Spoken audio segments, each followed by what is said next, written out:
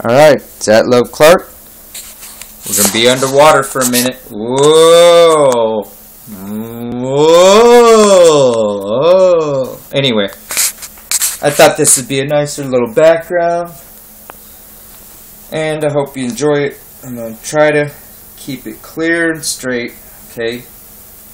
I want to read a book that's very close to my own heart, because it's in relation to my in-laws and my wife and her family history. A woman named Marie Sandoz contributed very much to the Historical Society in Nebraska. Has a museum, a memorial. She recorded most of the historical stuff we know about the Plains Indians and Nebraska area and the community, surrounding community. The book she's best known and loved for is Old JULES, and it's a biography basically about her dad and the community that they were homesteading. Okay, so this man was some kind of like a lawman. Jules Amy Sandoz.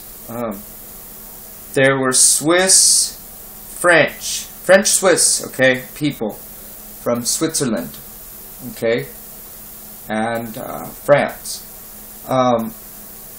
They basically came to the United States. Old Jules came to the United States, and he wanted to be a homesteader. There's orders in here. Now, what I found interesting was there's pictures with this book I want to share with you guys, and they're amazing pictures, but it's a great thing to have the Historical Society.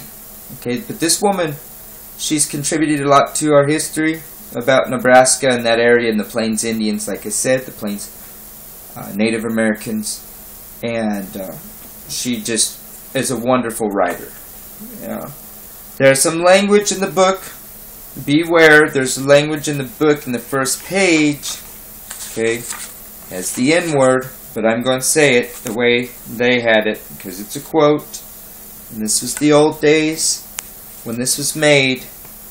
And I'm not going to censor the book, okay, for politically correct purposes, because this is historical, and we are not going to go 1984 and start editing these books. Okay, I'm going to say it how it is, and it has the N-word in the first quote, and it's not used in a bad way, okay, that you might want to perceive. So if there's any people that African descent or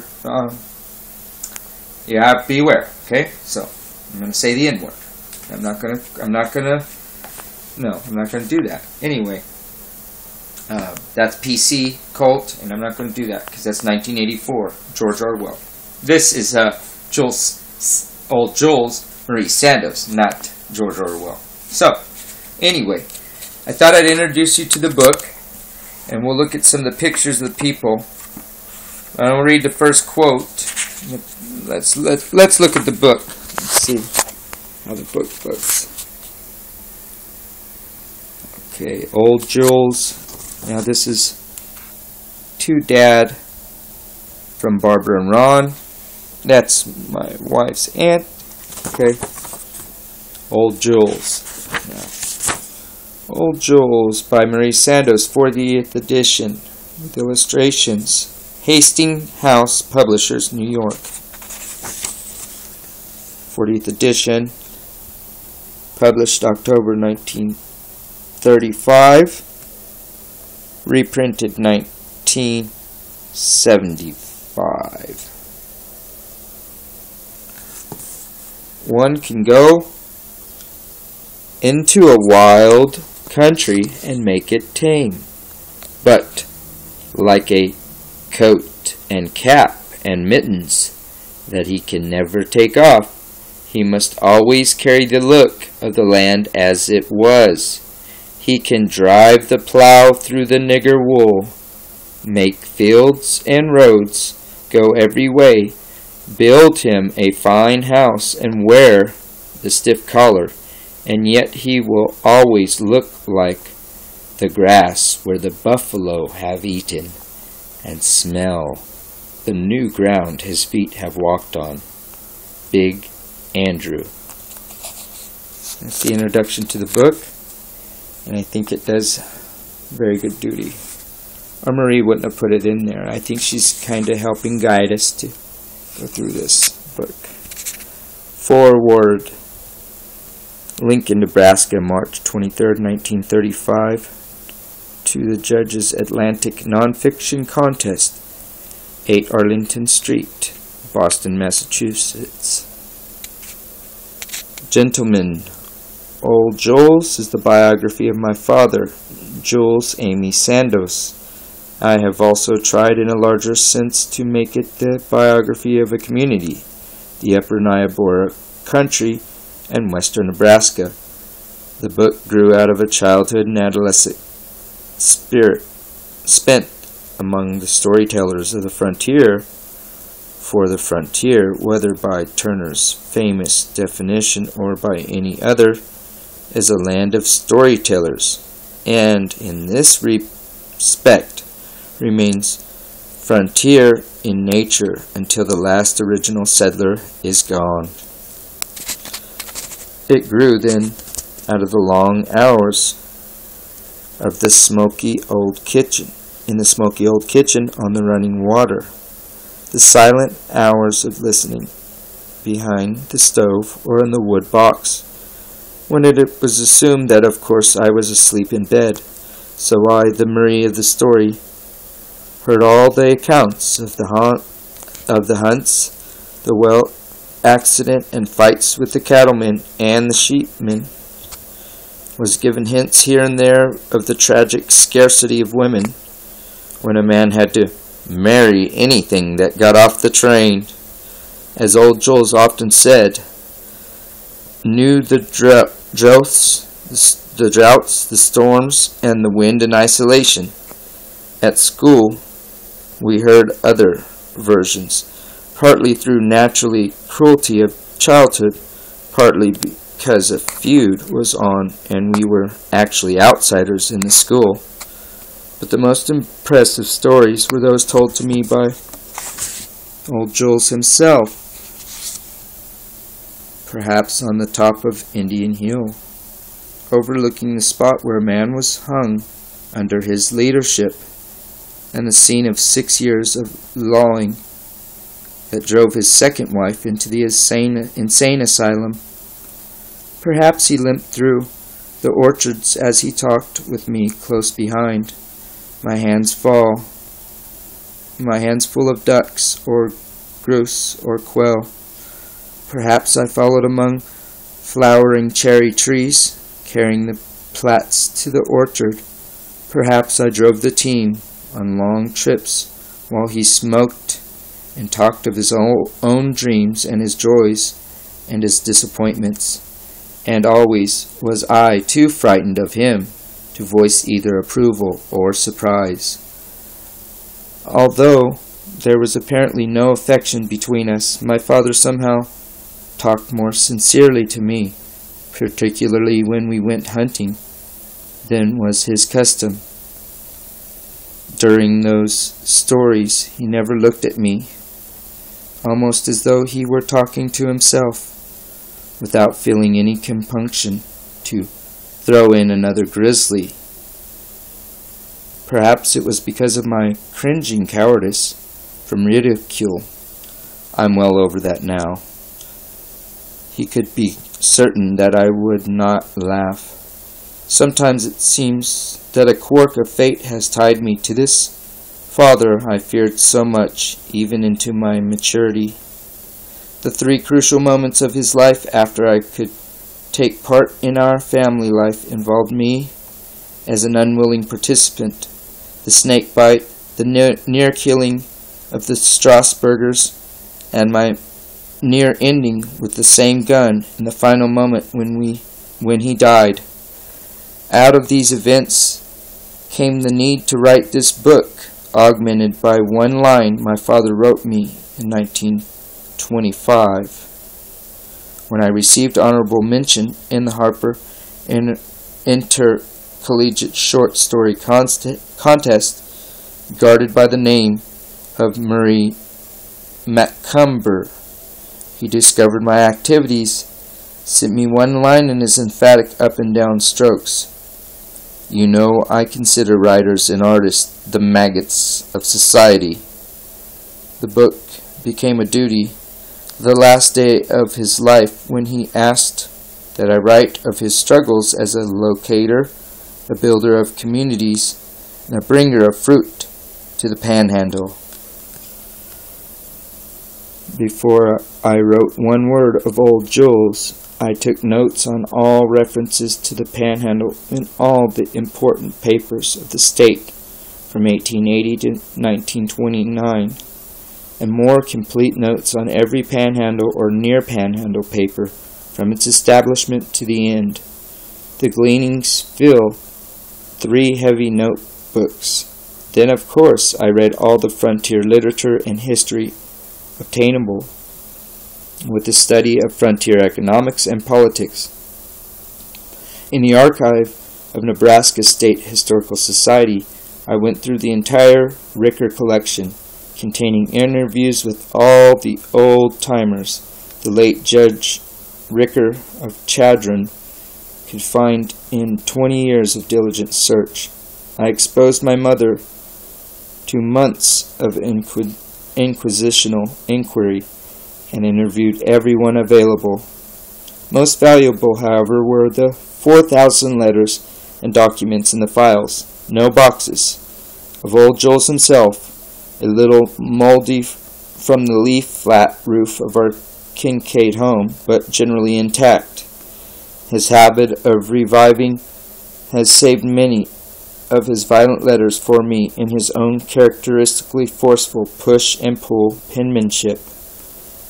As I read, the stories of my childhood came back to me with new significance, and as I arranged and rearranged the bits of information in what seemed to the closest verisimilitude to life as those people lived in the running water country, and duty became a privilege. Not one character included or regretfully put aside would I have one whit difficult. Not my mother, who had the courage and the tenacity to live with this man so many years, or the Cerbers, to whom many of us owe what joy we derive from music and from art.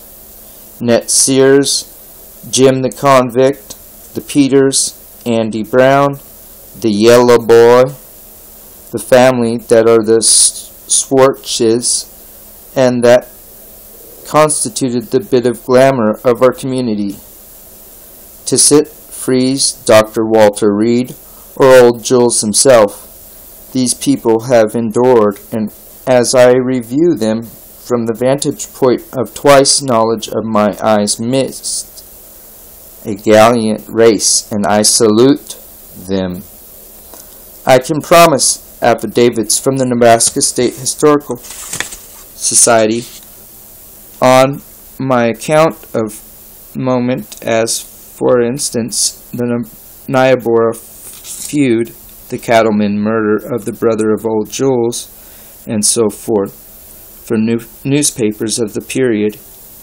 As to my historical and personal integrity, as well as my portrait of the time and the community, I refer you to Dr. A.E. Sheldon, Superintendent of the Society, State Capitol, Lincoln, with whom I have worked at various times for years in the capacity of Associate Editor of the Nebraska Historical Magazine and Director of much of the research for the last 2 years. Dr. Sheldon homesteaded northwest of Valentine in 1886, published a newspaper at Chadron in the 90s, and knew old Jules well. I refer you also to Frank L. Williams, Managing Editor, Nebraska State Journal, Lincoln. Mr. Williams spent his sub-reporter days in western Nebraska in the Mr. Williams spent his cub reporter days in western Nebraska in the 80s and knew the old Jules of the orchard days. Thank you, Marie Sandoz. It's a beautiful book. Here's all the chapters. Spring, Mirage. I'm not going to read them all to you, but I want to show you the book so you can the pictures of the people. You can get them in your mind, because I'm going to read this book, and it's going to be a good book. If you don't like it, don't follow. I may find a better way to record. There's old Jules. Alright. Old Jules. I think he'd scare me. Now, that was him in older days. The silver ribbon of the Niobrara. Okay. Photographed by Dwight Kinch. Jules Amy Sandoz. 1886. Courtesy of Nebraska State Historical Society. There he is in the younger age. Not a bad looking guy.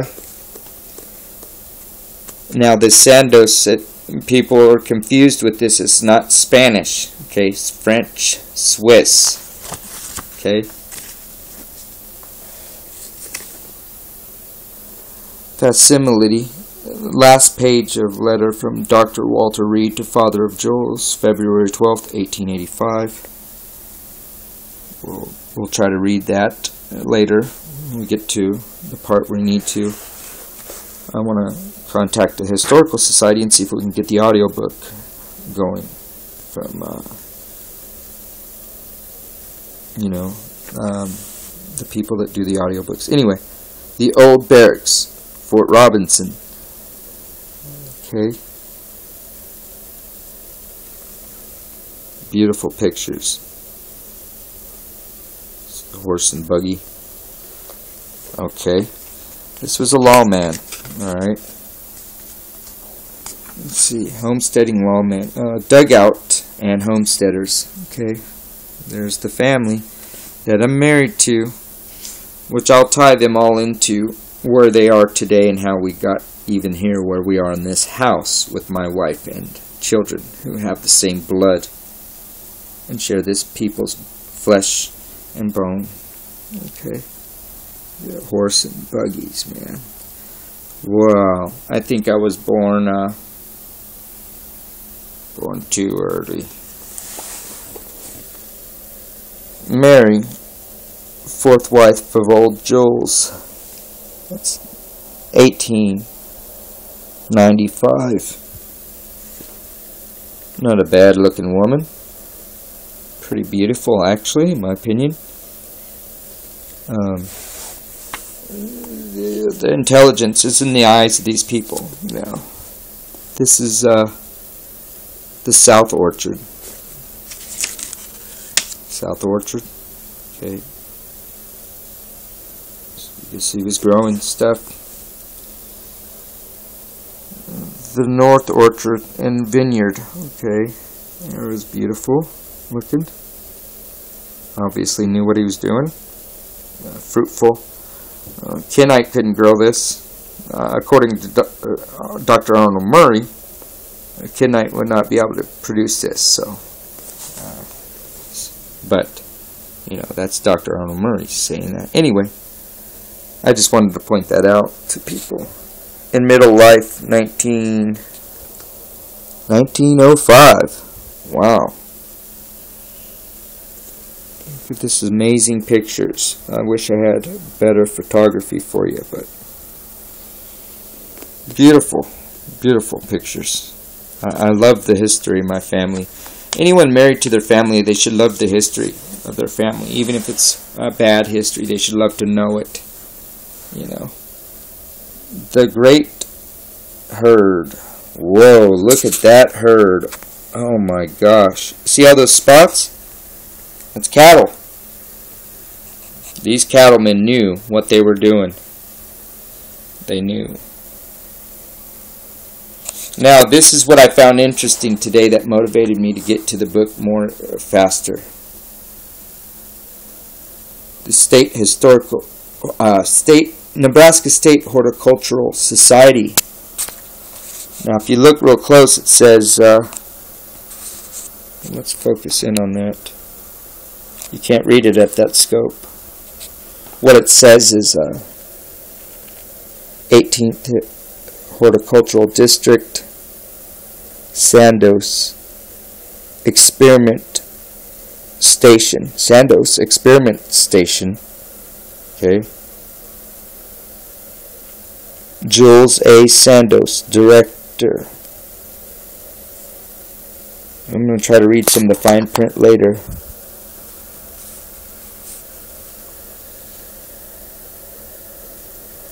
Life member, State Horticultural Society. I'm not going to read all that stuff. But basically there was an experiment going on. Okay? And what this is him, like I said, he's a lawman too. Facsimile of old Jules' order for guns and merchandise. Okay? This man hung people too. No wonder she was scared of him. Okay? But look at this. Beverly Hillbilly style. I could say it because I love the family. Look at that. After a hunt. Ooh, that looks just like the old Beverly Hillbillies, huh? Look at that dog. Beautiful dog. These people care for their animals too. Okay? They loved animals. I know that. Because I've seen all of them have dogs, and their dogs are wonderful. Dogs reflect the personality of the owner, and so if you got wonderful dogs, then you probably have a wonderful person inside if they don't show it outside. In the orchard, got a nice beautiful orchard.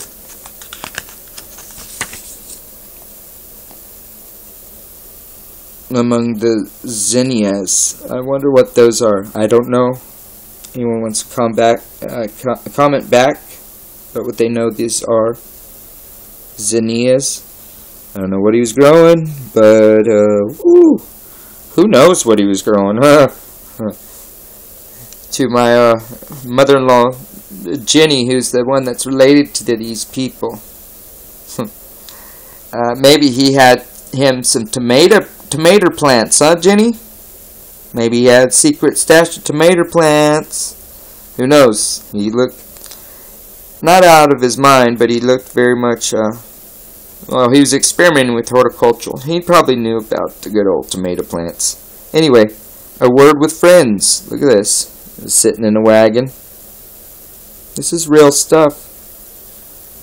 Real stuff. Now, this is cool looking pictures here. Joel and Jim on horse. Okay. Let me try to get a better angle on that.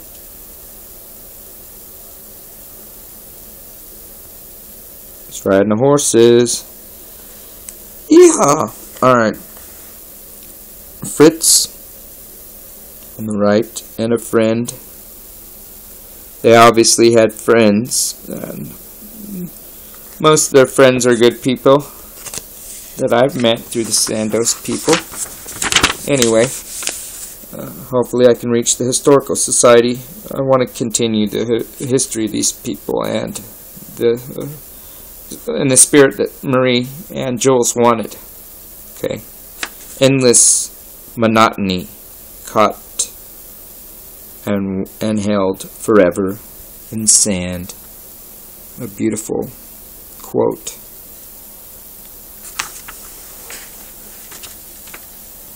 Okay, so I'm going to continue later, but this is dedicated to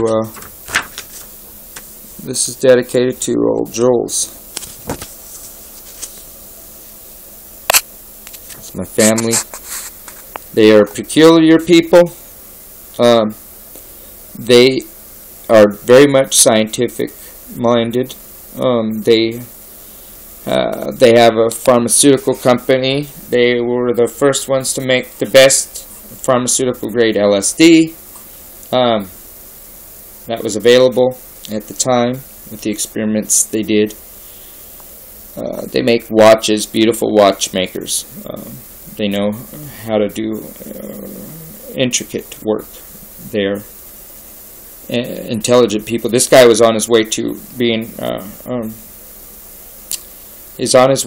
to becoming a doctor when he left Switzerland, but that's part of the story. So I'm going to leave it with this. I'm going to go with the famous picture and leave it with the famous picture of old Jules. Okay, it's old Jules. Alright, is that Love Clark? I plan on reading this book to you guys for a purpose that you won't fully understand until later.